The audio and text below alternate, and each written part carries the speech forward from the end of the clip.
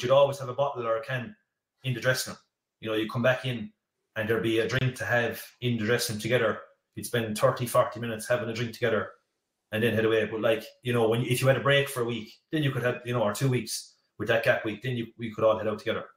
I've even seen you, Pat, after certain games, maybe there were finals, I can't remember, but we'd still be doing our tapping away in the stadium, and it could be an hour and a half after the match or an hour. You'd come back out onto the pitch together, just sitting down and that kind of. What's the kind of scenario there? Or just taking it all in, or just kind of take it all in, yeah. Like there's a kitchen in the Gaelic grounds forever, and that's where you get your food. That's where the caterer come in and give you your food.